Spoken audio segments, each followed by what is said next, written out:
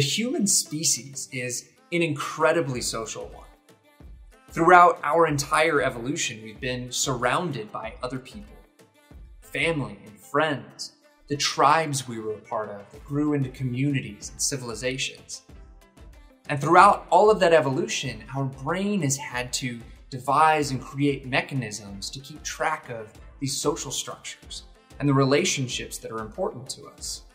Now, social neuroscience is a new and exciting field because it's combining two disciplines. You have social psychology and cognitive neuroscience. Social psychology has formally been around since about the 1940s.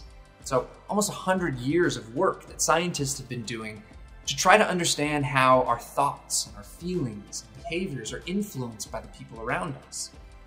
But cognitive neuroscience is a very new field because it was only recently in the past 20, 30 years that we've started to create the tools and the technology that allows us to peer inside your brain and really see what regions and mechanisms are involved with making sense of all of these social type thought processes.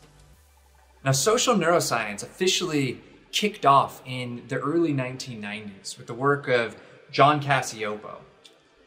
And he looked at how things like isolation can be incredibly damaging to mammalian species, rats, primates, and humans. And that work has led to uncovering this need to belong that we all have. A need that's so strong that many social scientists argue that it should be on the same level as the need for thirst and the need for hunger, because of all of the negative health outcomes that can arise if that need is not met, like all of these ones.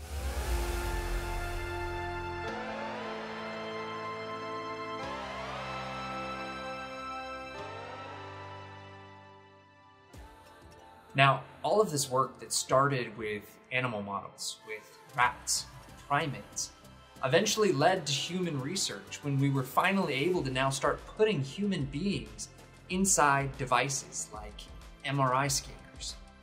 Devices that allow us to peer inside your brain and to see what different regions are involved with these different types of social thought processes. What types of brain activity are representing certain people or certain social structures. And all of this led to the emergence of two kind of main topics that are studied in social neuroscience, and that's the self and the other.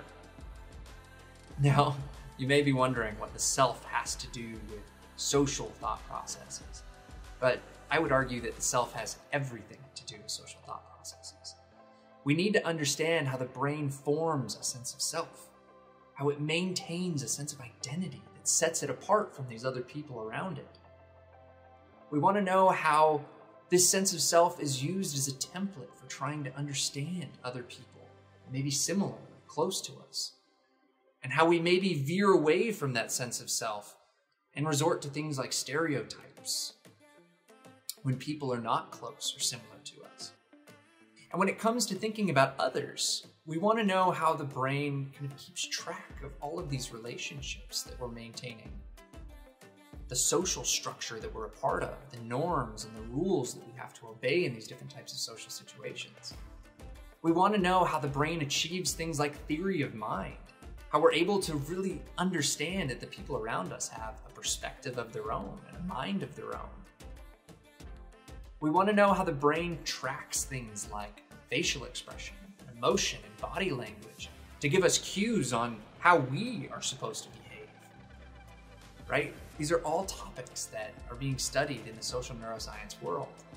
And the experiments are just getting more and more creative and innovative to be able to really crack into all of these different processes.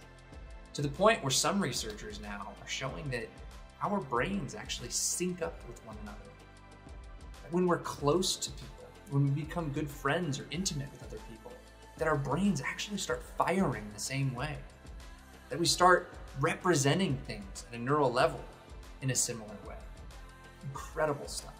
So that gives you kind of a surface level view of what social neuroscience is and why it may be important for us to really dig into these mechanisms and to really understand how it is that the brain make sense of this incredibly complex social world that we're all a part of. So if you got any value from this video at all, it would really help my channel if you hit like and subscribe. And if you want a deeper dive into some of these topics, if you really want to understand how a lot of this works and how others kind of influence our behavior, check out the e-courses I have as well. I have a link in the description below. So I hope to see you for the next video. I'll see you then.